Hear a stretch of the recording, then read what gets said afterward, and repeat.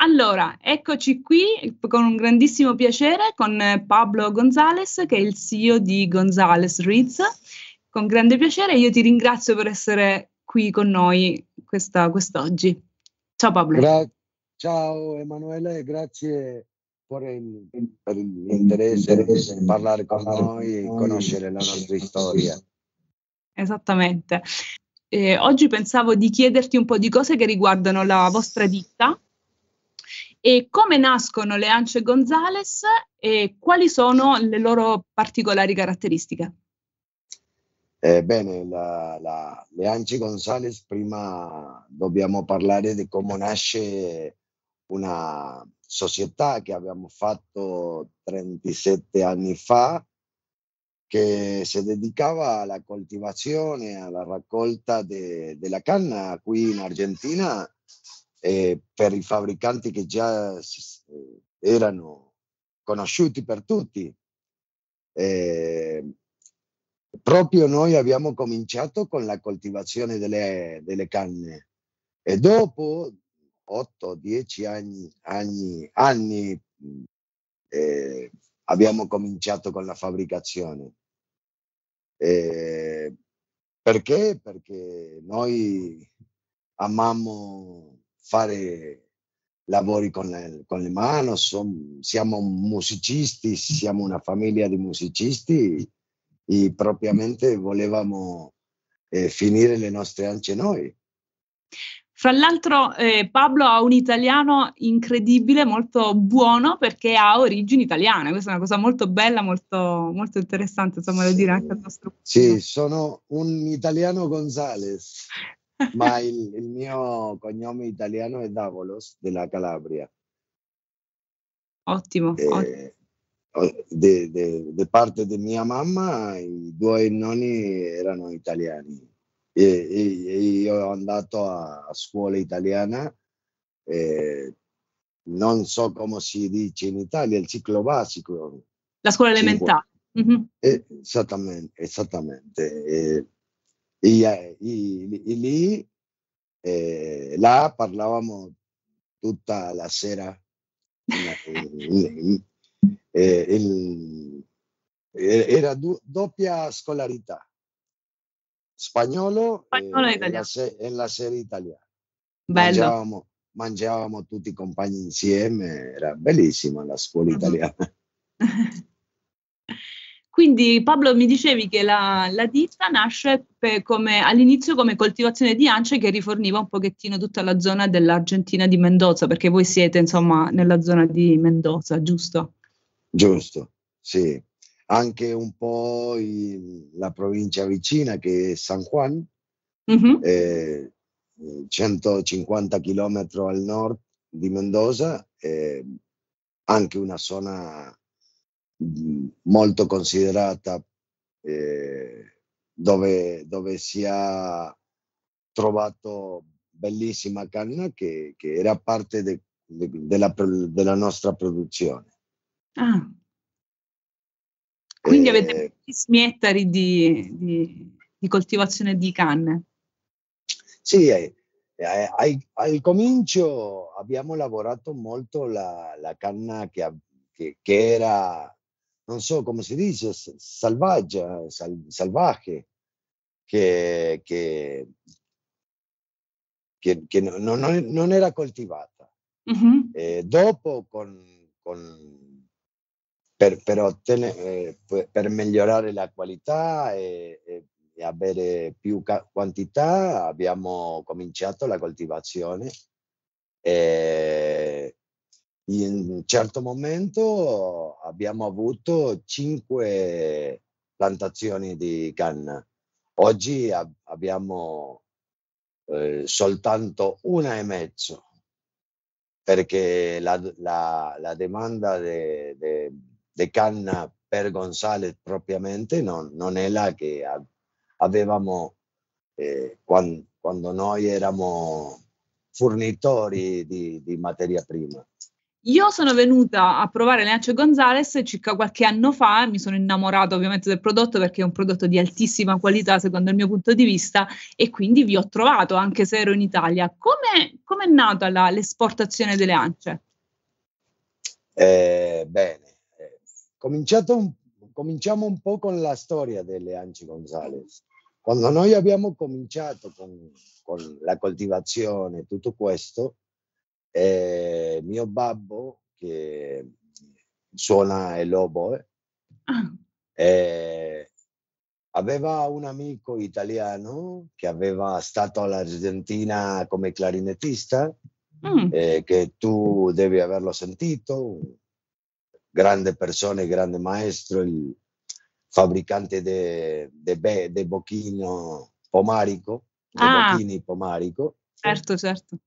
E Sì. Pomarico, quando è stato all'Argentina, negli anni, poi io non so bene, però 50-60, aveva comprato un equipo completo di macchine francesi per fare anche qui in Argentina.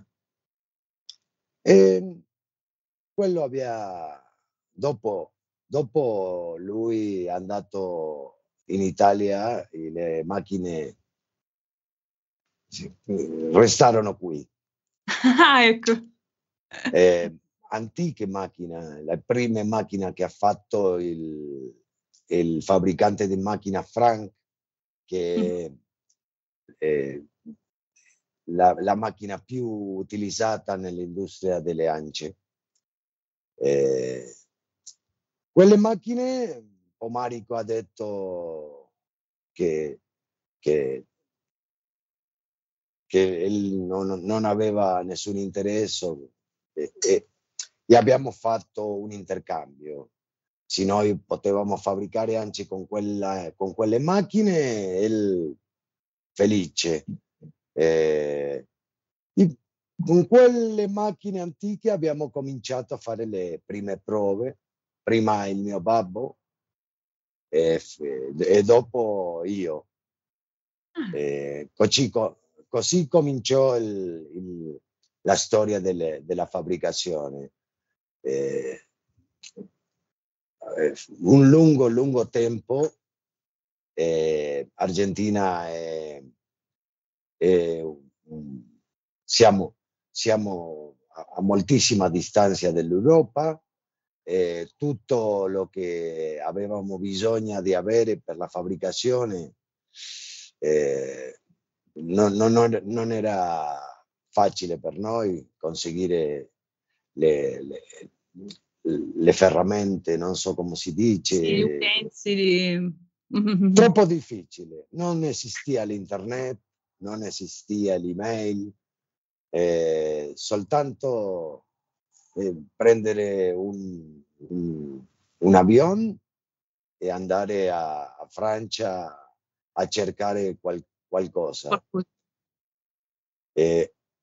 Bueno, così abbiamo cominciato fino a che abbiamo adquirito un set di macchine di ultima generazione alla misma ditta Frank de Francia, della Francia, e già con alcuna esperienza abbiamo cominciato a fare anche di vero.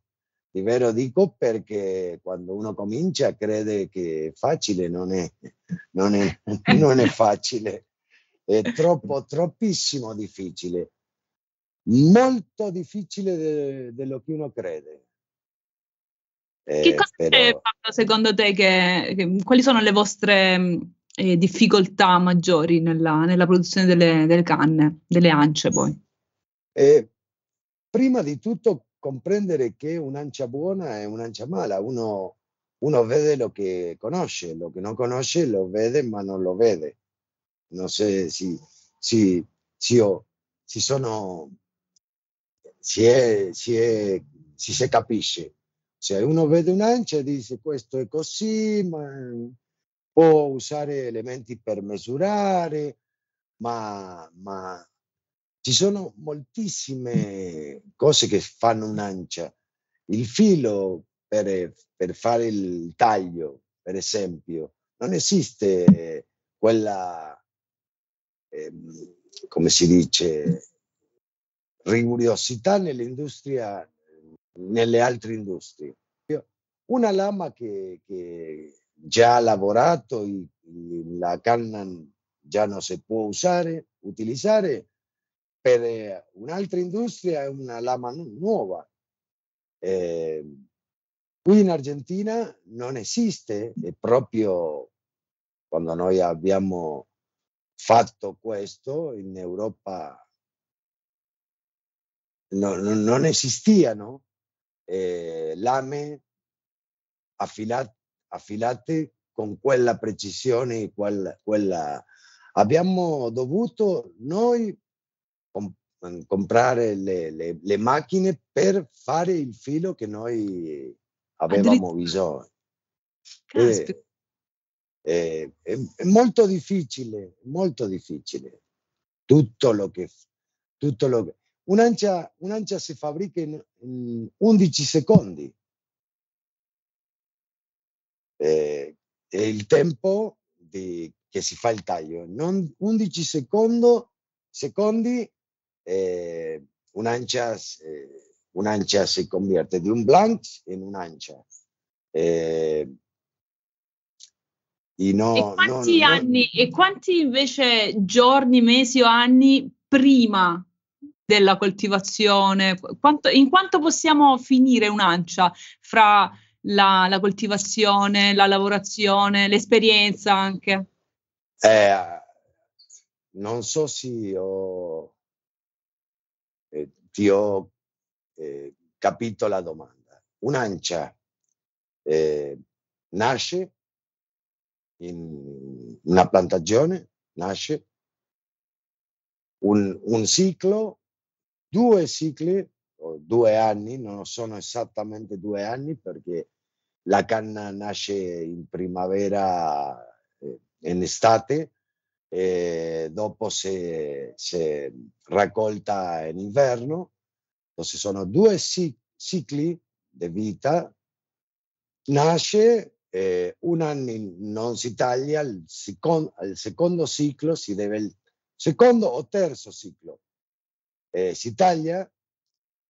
Dopo di tagliarla si sfoglia, se le quitano le foglie, si mette 30 giorni al sole, fanno le giri per avere un colore uniforme, e dopo si può stagionare il bastone o i tubi. Ok. Fino a 2 anni comincia a essere una canna che può fabbricarsi un'ancia bella. Se ha 4, 5, 6 anni di stagionatura è meglio. Mm-hmm. Quindi è un periodo abbastanza lungo, insomma, cioè non è una cosa... È molto lungo, è molto lungo. Sono, Pablo, le caratteristiche, secondo te, che sono peculiari proprio delle ance Gonzalez? 2 caratteristiche che sono principali e che sono le stesse praticamente. Una, che il materiale in Argentina è differente, ha sue caratteristiche, ma la principale per me, no, è che è tutta coltivata nella stessa piantagione. Zona. Quella è una unificazione, che non è facile di trovare in tutte le marche. Io non ho bisogno di parlare di altri fabbricanti, perché io ho un rispetto grandissimo per tutti i fabbricanti. Io parlerò di quello che noi facciamo, che come ti dico, noi tutte le ance che facciamo la facciamo con canna coltivata per noi, 95-90% di solo una piantagione. Questo ti dà che in una scatola tu troverai la misma la stessa qualità, perché non facciamo una melange di materia prima di diverse zone, né di Mendoza, né di... perché è una piccola produzione, sì, è così. Quindi si può ancora tenere un certo target, insomma, anche di qualità, di attenzione, di particolari, che nel grande numero magari non è possibile avere. Infatti, quando si apre un pacchetto di ance Gonzalez, la mia sensazione come musicista è che rispondono tutte nella stessa maniera. Secondo me in una maniera molto, molto bella, molto buona, insomma. Sì, è giustamente così. Prima di tutto noi abbiamo deciso coltivare le ance dove abbiamo ottenuto le caratteristiche più belle. Quella zona si chiama 3 de Mayo, che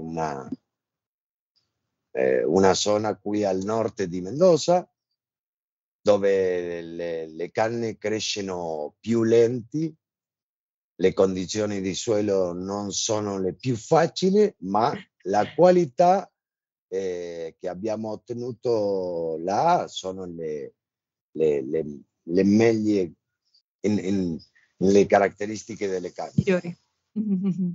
I migliori. Dentro di Mendoza.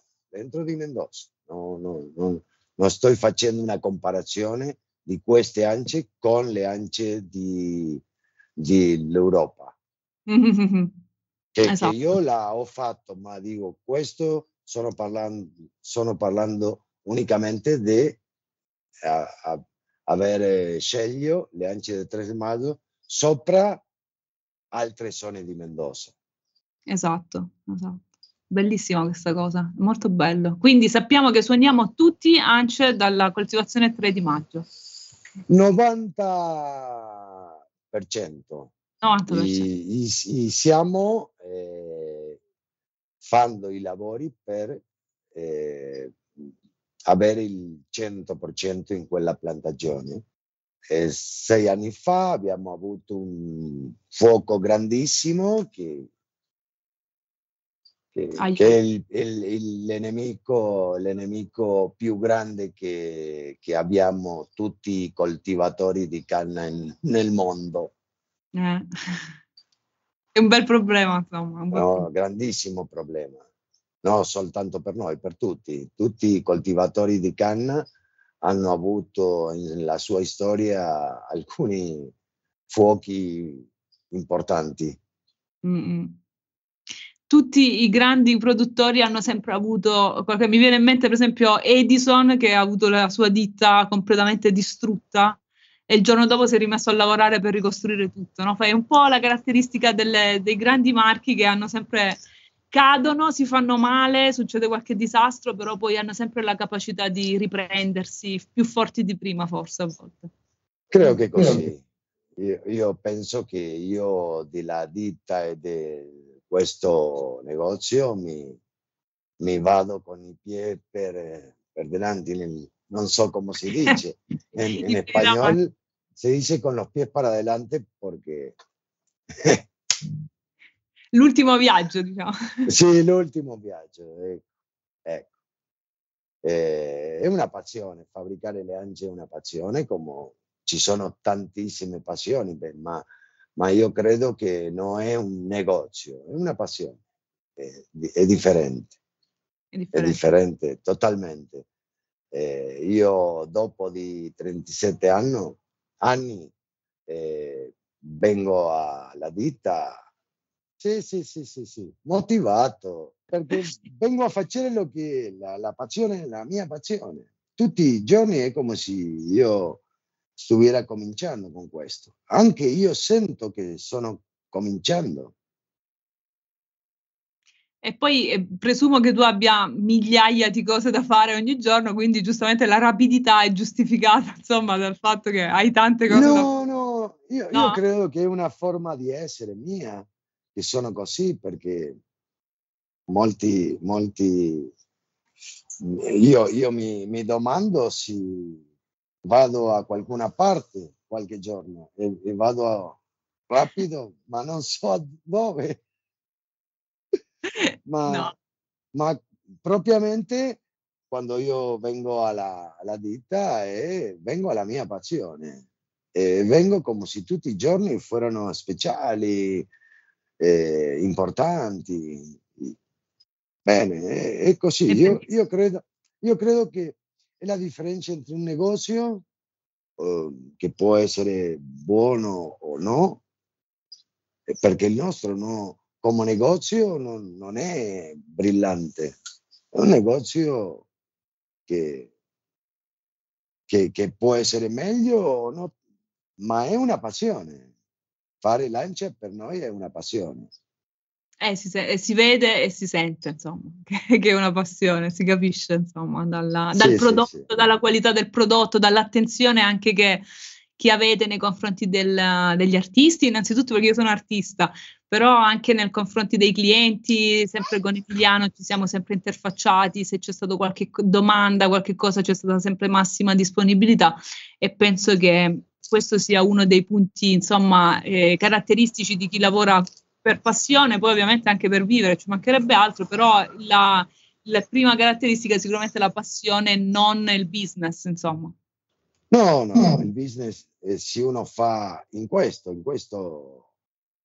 la fabbricazione di ance, la coltivazione di canna, se uno lo fa per business, no, non arriva a niente, Non perché funziona.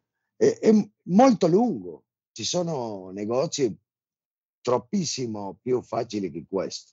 Io Mm-hmm. l'ho parlato con alcuni che avevano l'intenzione di fabbricare, io gli dico, fa un espenditore di benzina molto più facile per Più avere i rapido. soldi.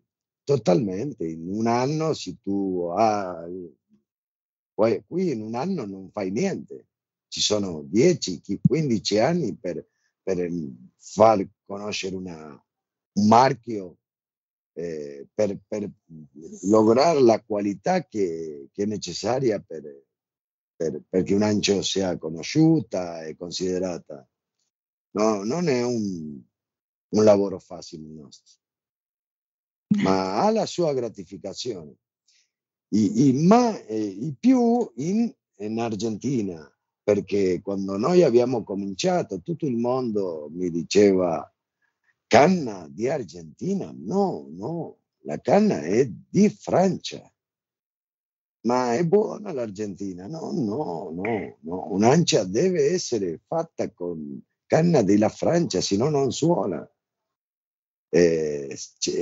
Aveva tutto un mito, e dopo fabbricare in Argentina? No, questo si può fabbricare nella Germania o nella Francia, ma un'ancia non si Invece può fare in Argentina o nella Spagna. no. E invece siete arrivati voi che avete ribaltato questa idea comune, perché le ance invece funzionano alla grande. Un Quindi. po', un po', soltanto un po'.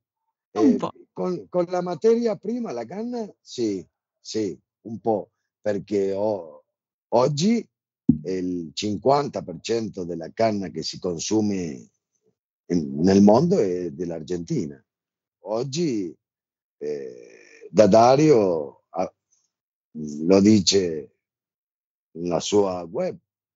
Noi coltivavamo la canna in Argentina, io ti posso dirti che l'80% sicuramente per le sue coltivazioni e tutto, io credo che il 70-80% della canna è qui di Argentina. Quindi insomma è una bella cosa. L'altro non dirò niente perché non lo dicono, io non dirò niente. Non diciamo niente, non diciamo Non niente. diciamo niente, ma è vero che Francia ha una quantità di canna che non è propriamente tutta la che si dice che è francese. Moltissima canna che, che- che è nel mercato che come francese è dell'Espagna, che è il primo produttore di canna del mondo. Ah, non lo sapevo questo. È una notizia nuova questa, non la sapevo Sì, assolutamente. sì, sì, sì, sì, non è peggiorativo, non è una cosa mala, perché l'Espagna ha un clima, è una terra bendita per questo. Assolutamente, assolutamente. Soltanto che il mito dice che la canna di Francia è, ma, ma è la quantità più grande di canna nel mondo è dell'Espagna. Mhm. Cagna naturale, che non è coltivata. Ah, è selvaggia, diciamo.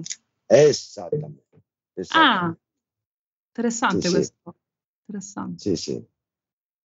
Eh, e perciò la caratteristica più importante della nostra canna, o una delle caratteristiche più importanti, è che la canna nostra è coltivata in Argentina in un solo, non so come si dice, una sola piantagione. In una sola Con, lotto di con- terreno. esatto, con le stesse caratteristiche. Perché tu puoi dire che la canna argentina è bella e così. Io ti dico qual canna argentina. Mm. È diversissima. La qualità della canna si di là o di là o di là. Lo stesso succede in Francia e in Spagna. Quando tu parli di cagna della Spagna, non puoi dire che la cagna spagnola è buona, regolare o mala. Secondo qual è buonissima o Dipende. malissima. Dipende di dove è la canna. E questo per un musicista è un'informazione molto importante, perché abbiamo la garanzia che quando noi apriamo un pacchetto di ance Gonzalez sappiamo che sono sempre quelle e non ci aspettiamo sorprese, insomma, dall'ancia. L'Ance Gonzalez ha caratteristiche proprie, che sono queste. E tu le troverei sempre, perché la materia prima sempre è la stessa. Quella è una caratteristica. E dopo la forma di la fabbricazione, che è propria nostra, con la nostra impronta, con la nostra forma. Io ho dovuto convertirmi, io sono autodidatta praticamente, no? Ma ho dovuto imparare a testare un'ancia di clarinetto, un'ancia di sassofono, ho cominciato a amare questi strumenti. Io oggi non dico che io sono un sassofonista o un clarinettista, ma qualche giorni me, Suona, sì, sì, per me, no? Per me e cioè, per qualche amici suoniamo qui il clarinetto. ah, eccolo. Sì, sì, sì, Cioè, sì, pronto, praticamente c'è la ditta, poi tu provi le ance, fammi vedere, fammi a campione un test, vediamo come funziona. sono un buon tester, soltanto, ma la mia passione è il sassofono alto, è il che più suono, e mi piace suonarlo, mi piace molto, mi fa bene e anche mi serve moltissimo per sapere esattamente che fabbrico, Eh, eh, la qualità di un'ancia. non è poco, è importante No, questa cosa. no, no, è importante. Sì, sì, sì, è così. Ci sono, Pablo, alcuni consigli che vuoi dare a chi suona, che usa ance naturali? Ovviamente sappiamo che c'è tutta anche una fetta di persone che utilizzano ance sintetiche, non ne stiamo qui a parlare perché non è l'argomento della... Dopo, Che... si vuoi te relato una storia sopra le ance sintetiche. Volentierissimo. Una bellissima storia. Bella storia. Ah, bene, Ma ancora meglio. io credo che ho conosciuto l'inventore. Credo, non sono sicuro, ma credo. Anno 1944-45. Ah, No, io non l'ho conosciuto nel 1945, io l'ho conosciuto dopo.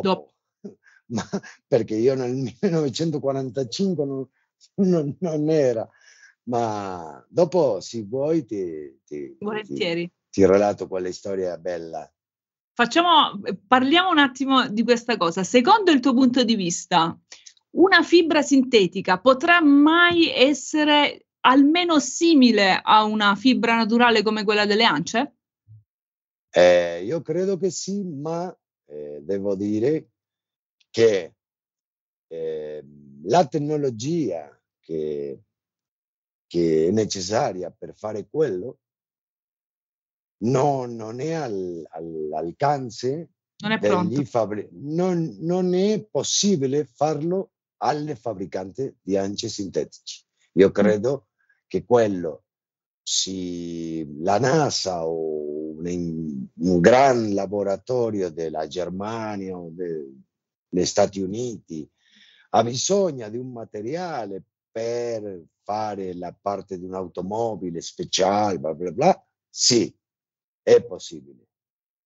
Para la ancia, che è un mercato Piccolo. piccolo, io credo che no. E io credo che le ance sintetici sono, bueno, io non parlerò delle ance sintetici, a me non mi piacciono, ma questo io credo che non hanno arrivato ancora al livello di un'ancia buona, Naturale. naturale. Io lo che io sento quando faccio le mie prove, no, ma sì, so che moltissime musici di altissimo livello le utilizzano e le vanno bene. E io ascoltando non ascolto la differenza, soltanto quando faccio la prova. Mm-hmm. Esatto. E anche se tu tomi un'ancia sintetica e compare durezza, flessibilità e tutte le caratteristiche non sono similari a una canna. No, È un materiale totalmente è differente. diverso. Vedremo nel futuro se la tecnologia sarà talmente avanzata da riuscire a creare una fibra simile al lancio naturale. La natura fa una cosa meravigliosa, crea un materiale incredibile. Sì, è vero che ci sono involucrati un tempo lungo, guidare, mettere l'acqua, ma la natura fa una cosa meravigliosa, quasi impossibile da ricreare in un laboratorio. È possibile, Emanuela, che un giorno arrivino a un materiale speciale, ma è possibile che quello materiale sia carissimo. Io non lo so. Esatto. Io non lo so. Con la storia che ti stavo parlando del che hai fatto la prima ancia sintetica, sai che è l'inventore del brocce di roba, no? Di roba. Non so come si chiama il La brocce. forbice? Per metterla al sole. Ah, la molletta le mollette del bucato? Quelle che servono per stendere la roba. Ecco. L'inventore come si chiama Delle l'articolo? mollette da Le bucato. mollette sintetici è lo stesso che dopo ha creato l'Ancia sintetica, la prima. Secondo me, non sono parlando di una storia certificata per la storia, no, io credo il mi ha detto che il primo che ha fatto un'ancia sintetica era loro. Dico della molletta perché oggi, non so in Italia, ma credo che sì, oggi una molletta può essere di plastica o può essere di legno. Certo. Dopo 50 anni ancora hanno le mollette di legno, che l'unica l'unica particolarità che deve fare è prendere la roba nel sole, no? Per quello io credo che reemplazare la canna naturale sarà un processo lunghissimo. Questa cosa della molletta è bellissima. Perché esistono ancora le mollette in legno e non utilizzano tutte le mollette in plastica? Questa è una domanda che lasciamo aperta anche a chi ci ascolta, insomma, perché è interessante. Chiaro, non abbiamo potuto reemplazare al 100% le mollette di legno nel mondo. Perché? Sarà per una mentalità ecologica? Non lo so. Perché soltanto quello prende la roba E basta. e basta. Non Dopo suona concerti di Weber o sonate di claro, e introdurcerlo nella bocca, che non assorbe la saliva e la sensazione. No, io credo che è troppo difficile sapere che può succedere nel futuro. Potrebbe avere una lei a livello mondiale che dica non si può fabbricare nessuna cosa più di plastico. Potrebbe essere. Potrebbe essere. Perché ogni ancia di plastico ha bisogno di fare una perforazione per il petrolio e tutto questo. Esatto. Cioè, non lo sappiamo. Una delle prime cose quando ho cominciato a suonare le ance Gonzalez che mi è piaciuta tanto, io sono molto attenta all'ecologia, no? Alla natura, perché stiamo vivendo in un momento dove la natura sta soffrendo molto, c'è molta plastica nei mari, eccetera. La prima cosa che mi è piaciuta tantissimo delle ance Gonzalez, a parte la grandissima qualità ovviamente, è che non c'era plastica, perché avevo contenitori pieni di cose di plastica delle altre ance e che mi dispiaceva sempre dover buttare poi nella plastica. Invece la cosa delle ance Gonzalez che mi è piaciuta moltissimo era questa attenzione anche alla natura, perché una cosa è smaltire del cartoncino, una cosa è smaltire un pezzo di plastica, insomma, è diverso, no? Quello che tu dici non soltanto la scatola, è un po' la mentalità di tutta il negozio dell'ancia Gonzalez. Comincia nella piantagione, che noi facciamo tutto quello che possiamo di maniera ecologica. Non usiamo chimiche nella coltivazione, soltanto sono nomi molti tecnici che io non lo so, ma come si chiama l'animalino questo che va per la terra? Parassiti. Sono parassiti, no? Non sono parassiti, sono quelli che vanno per sono le lombrichi, ma lombriche in spagnolo. Lombrichi, come tu dici, hanno una proprietà che fare il huequino per dove vanno e vanno lasciando le sue scorie. Esatto, che sono la trasformazione di tutto quello che vanno mangiando in lo che si chiama l'humus dell'ombrico, che è un elemento speciale per fare la terra più fertile, più non soltanto fertile, sino quello che è la textura della terra, che fa che le radicole lavorano molto meglio in una terra che non è tanto dura. La struttura della terra ha una miglioranza impressionante con i lombrici. Noi abbiamo fatto la coltivazione di quelli animalini, una grande coltivazione in 3 di maggio per fare l'introduzione di questi animalini nella terra. Ma pensa tu, incredibile. Di questa maniera noi stiamo facendo lo stesso che si fa tirando il nitrogeno industriale, Fertilizzante industriale. Mm-hmm. Esatto. E il risultato è ottimo, ma naturale. È naturale, non inquina, insomma, anche chi lo deve spargere, insomma, non viene inquinato dalla... Sì, anche che è naturale, è un processo che è molto difficile da fare al comincio, ma una volta che è iniziato. Che è iniziato è più lungo il risultato. Non deve mettere tutti i giorni. È un lavoro che la natura più sustentato nel tempo. Sì. Se un anno tu non fai niente, non passa nada.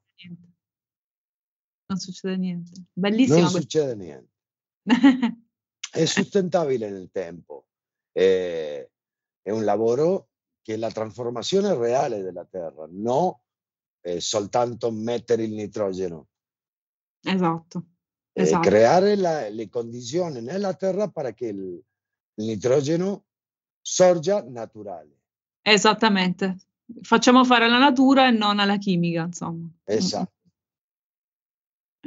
Bellissima questa cosa, Pablo, ti ringrazio veramente perché sono dei dettagli che il musicista non conosce e invece bisogna conoscere che ogni ancia ci vogliono 5 anni per crearla, per coltivarla, bisogna utilizzare dell'acqua per annaffiare. È troppo importante perché i musicisti in generale, non tutti, ma in generale, hanno il pensiero, sempre io lo ascolto, lo leggo, che l'ANCE è un articolo caro. O non so come si dice in italiano la differenza entre caro e costoso. Costoso.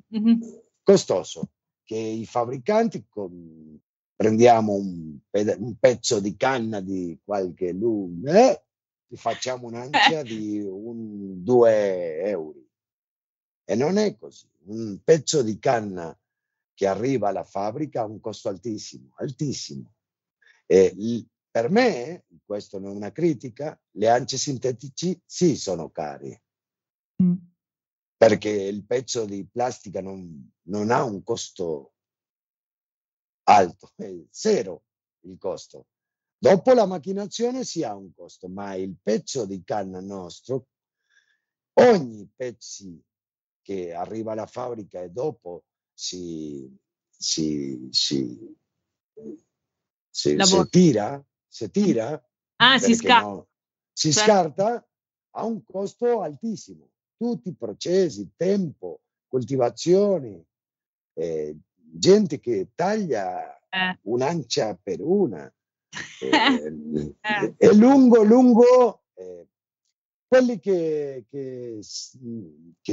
quelli musicisti che seguono a Gonzalez nel Facebook o nell'Instagram possono vedere, perché noi stiamo volcando alle reti tutto il tempo quelle informazioni.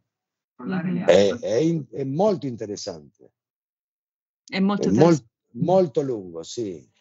In questo momento stiamo facendo la raccolta 2022. Stiamo finendo? No, come si dice? Finendo la raccolta di quest'anno. Quindi siete in molto movimento, insomma, molto lavoro, presumo, o no? Sì, in campagna noi abbiamo un ingegnere agricola che è la persona che maneja tutta la parte agricola nostra, ma noi dobbiamo andare in campagna 1 o 2 volte alla settimana per vedere, per discutere si raccolteremo più oboe o più clarinetto, più sassofono, come tutto il tempo, sì.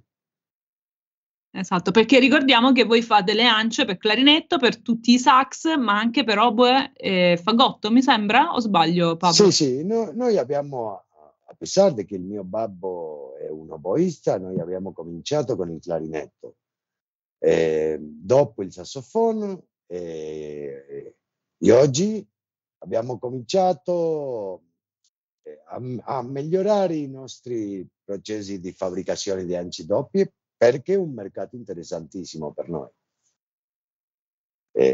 Benissimo. Stiamo lavorando forte in le ance doppie. Ah, bella, bellissima questa cosa.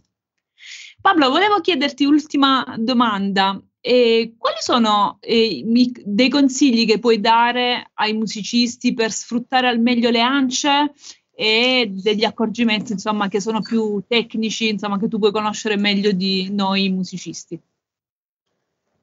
Bueno, ci sono molte. Io ho ascoltato musici, 37 anni ascoltando musici dicendo a me che l'elisoforte, che questo, che l'altro, e io vado prendendo qualche cosa, le penso, per me, prima di tutto, lo più importante è non avere un'ancia, sino 5 o 10 ance in movimento tutto il tempo in rotazione. Rotazione. Che non soltanto che l'ancia perdura nel tempo moltissimo stabilizzata, sino che la imboccatura nostra è più flessibile a diversi ance. Un'altra cosa che succede se uno ha uno o due ance è che le ance cominciano nel 2,5 o nel 3 o nel 3,5, secondo la forza che è, e al tempo uno sta suonando con un'ancia a 2, 1,5. Quando comincia a usare un'ancia nuova è impossibile, la bocca tutto si è andato all'1,5 e la numero 2,5 è problematica. Problematico. Perciò è importantissimo fare con le ance una selezione, classificazione, rotazione tutto il tempo. È un lavoro di non so come si dice in italiano, le ance hanno poros che se tienen que ir sellando, tapando. Ok. Normalmente con l'uso, con l'utilizzazione, quelli pori ma uno può apportarle un po' di cellulosa, rotando l'ancia con un cartone, un papel, un po' di la società e le grazie delle mani, e va facendo quello più rapido e più sistematico, il fare quella trasformazione di un'ancia porosa in un'ancia che già non assorbe ni despide tanta acqua rapidamente. Quindi fammi capire, Pablo, se ho ben compreso, un'ancia nuova è un'ancia abbastanza porosa e il consiglio che si dà è di fare una specie di levigatura sull'ancia o con un pezzo di carta, con un cartoncino o con le stesse mani per creare un'uniformità, per non assorbire troppa acqua, saliva, eccetera. Giusto? Certamente, quello, giusto quello. Sì, un lavoro di 15-20 minuti è sufficiente per fare quello lavoro in un'ancia. E dopo integrare al set di 5-10 ance che uno deve ruotare tutto il tempo. Esatto. E dopo incorporare nuove, saccando quelle più vecchie che già togliendo quelle più vecchie. Sì. Quello è molto importante e finalmente il musicista vedrà che le ance hanno una vita moltissimo più lunga. Mm-hmm. Sì. A livello di umidità invece, Pablo, c'è qualche consiglio che puoi dare? Bagnarle prima, tenerle in un ambiente medio umido oppure qualche altra cosa? L'ideale in lancia è mantenere una umidità mezza alta, dove l'umidità è bassa e la lancia si torna più difficile sempre. Sì. E dove è moltissima umidità anche. Sì, le due sono. l'altro problema dell'ance sono l'altitudine, Mhm. dove ci sono 1500 metri, 2000 metri, è difficile, è molto difficile. E noi non siamo i più conoscitori no, non si dice conoscitori, come si direbbe, io non posso dare tanti consigli a quelli che hanno quelli problemi, perché io sono in Mendoza ha un'umidità bassa, ma no, non è il Sahara. Esatto. E siamo a 900 metri sopra il livello del Ah, mare, non è altissimo, ma io conosco musicisti di Colombia, per esempio di Perù, che hanno problemi gravi, gravissimi problemi. In Italia credo che no, non c'è no, quello. Sì, hai no. problemi di molta umidità. Credo che in Italia non hai, come si chiama, la manca di umidità. Lo scirocco. Sì, ci sono Bene. delle zone in Italia che sono umide, abbastanza umide, quindi ci sono un pochino di problemi per la eccessiva umidità, però insomma si cerca poi Sì, di sì, sì. superare, insomma.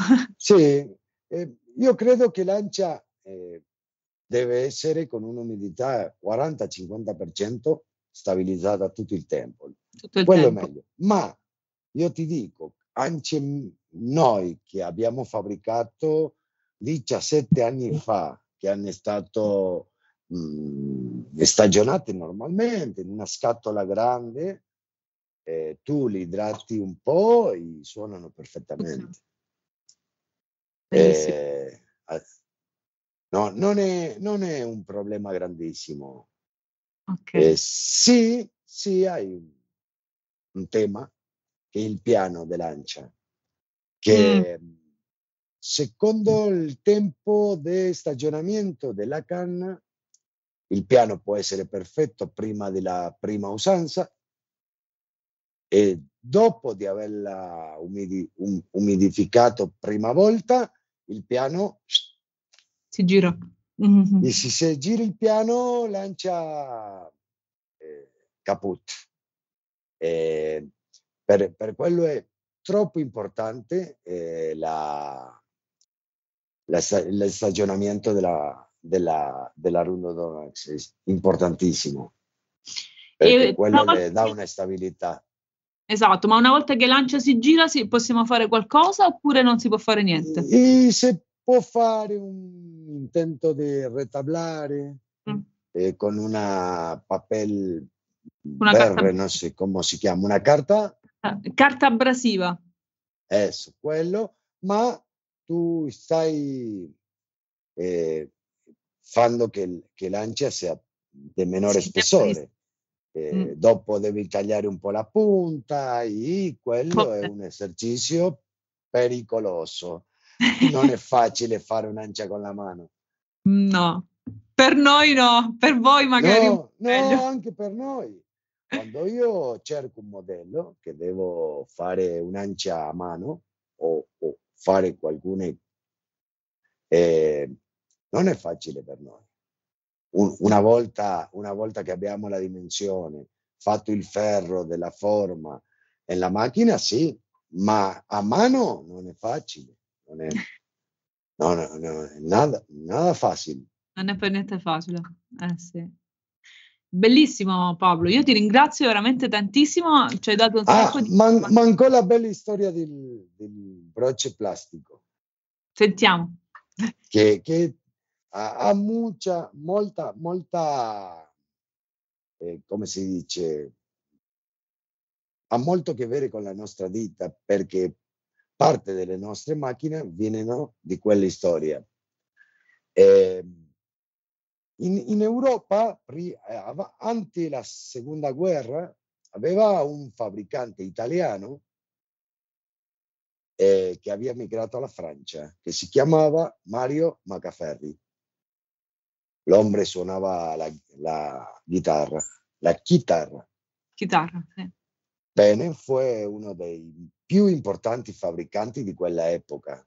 Aveva una bellissima fabbrica, anno 1936-37.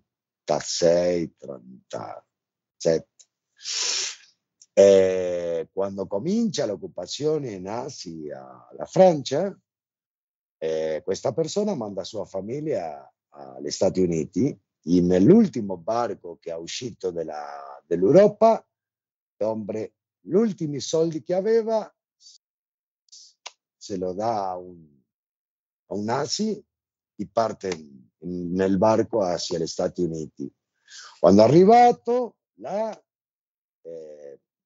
agli Stati Uniti, intenta montare la sua fabbrica nuovamente e comincia a fabbricare le ance, ma al poco tempo, con l'occupazione nazi e tutta la guerra e tutto, il materiale comincia a mancare, tanto le ance come il legno, come tutto quello che veniva dall'Europa. La moglie di Mario si chiamava Maria, e Maria le dice un giorno a Mario: Mario, si vai alla fabbrica. Devo dire avanti che Mario aveva cominciato, perché negli Stati Uniti in quel momento aveva cominciato l'uso del plastico per fare tutto. Mario aveva cominciato a vedere il plastico e aveva cominciato con l'industria del plastico. Maria le dice: Mario, si vai alla fabbrica, passa por el almacén y tráeme un pacchetto di molletti. Di molletti. Va al negozio Mario, e prendi un pacchetto di mollette. Esattamente. Mario va al negozio, domanda le moletti, no. Va all'altro negozio, moletti, no. Per la guerra non si consigliano moletti. Va all'altro, no.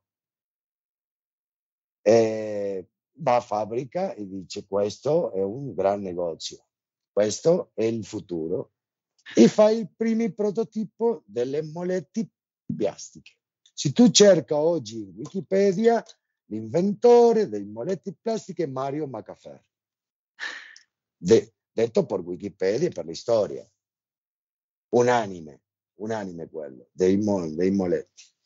Bene, lo stesso che succedeva con le moletti, con il legno che non veniva più dall'Europa, cominciò a succedere con le ance.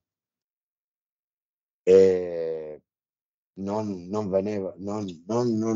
esisteva la possibilità dell'importazione della canna. E Mario fabbricò le prime ance sintetici in quell'anno, che dopo dicono, dopo, quando si è restabilizzato tutto, ha finito la guerra,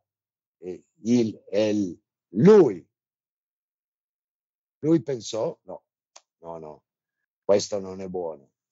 E ha concluito la sua intervenzione nell'ancia sintetica. Ma io ricordo, quando io l'ho conosciuto, che l'avevo veduto, e il mio associato di quel momento, che era un gran clarinettista, le ha provate e diceva: suonano bene. Dopo Mario metiò tutta la sua fabbrica di ance, la metiò in un galpone e ha chiuso con chiave, perché si dedicò all'industria del plastico 100%. E tornò un uomo di molto dinero, molto argento, sì, molto ricco, fabbricando le mollette di plastica. Le mollette di plastico. I 50 o 40 anni dopo, quando già non voleva lavorare più, le ha detto a Maria: Maria, non credi che sarebbe buono cominciare nuovamente a fabbricare le ance? Sì. E ahí ha cominciato la nostra storia, l'amicizia che noi abbiamo avuto con la famiglia Maccaferri. Y ahí io ho conosciuto Mario, Maria, che mi hanno detto tutta questa storia, e io sono un po' l'eredero della tecnologia che avevano lui, perché parte della mia macchinaria è venuto da là. Ah, interessante questa cosa. Sì, sì, sì, perché la tecnologia francese di Frank in qualche momento della storia ha desaparesciuto non so se si dice, Si è conclusa, eh, si è conclusa, sparita. sì, sì, un bello fabbricante di ance molto conosciuto, ha detto, cioè, questo non si può vendere più. Addirittura. Sì, sì, noi abbiamo avuto vari anni che non avevamo la possibilità di crescere, perché non aveva la possibilità di ottenere delle macchine.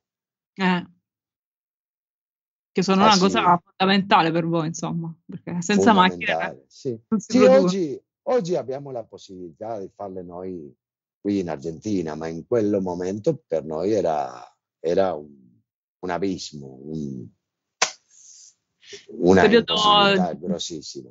Mm, mm, mm, mm. Interessantissima questa storia. Quindi da oggi in poi, quando useremo le mollette per stendere il bucato, ci ricorderemo di Mario e delle sue ance, che Sì, sì, apparentemente non sì. c'è nessun legame, però noi lo sappiamo che c'è un legame. No, ma sì, pensiamo che queste ance sintetici hanno sido fabbricate nel 1938-39, con il comincio del plastico. Io credo certamente che è vero che l'inventore dell'ancia plastica fu Mario Maccaferri. Non può firmare niente perché no, Certo, ma sì delle mocchiette. Adesso sì, le mollette sicuro le sì. mollette sì, perché lo dice Wikipedia, lo diceva lui. Io sono l'inventore. Beh, E anche ha davvero inventato moltissime cose, Mario. Mario è un gran inventore. bello, bellissima questa storia. Bellissimo. E Pablo, io ti ringrazio tantissimo, è stata bellissima, un'ora veramente volata, volata. Ricordiamo che le ance Gonzalez in Italia le possiamo trovare da Ripa Music, e per chi preferisce l'ordinazione online c'è sempre Thomann che anche le ha disponibili, giusto? Sì, in Italia il distributore ufficiale è la Ripa Music, e ci sono per la compra online, ci sono molti, Thomann, della Spagna, della Germania, ci sono molti. Ce ne sono diversi. Quindi le ance Diversi. Gonzalez, Thomann possibilmente il più forte, ma ci sono altre che hanno le ance online. perfetto. Bueno, Io ti ringrazio anche tantissimo. io voglio ringraziarti permettermi un po' contare la nostra storia e tutto. Anche ha sido un piacere per me parlare con te. Grazie mille, grazie. Grazie a te di averci condiviso un po' della storia di Gonzalez e di averci fatto conoscere delle cose che non sapevamo, quindi grazie di cuore, veramente. Prego, prego. E ci vediamo. Allora, Pablo, grazie mille e ci vediamo alla prossima. Sicuramente ci incontreremo ancora per dirci ancora delle cose. Grazie mille, tutto il meglio per la vostra ditta di crescita, insomma, ad maiora. Grazie, grazie. Ciao Pablo. Ciao, Ciao, ciao. ciao.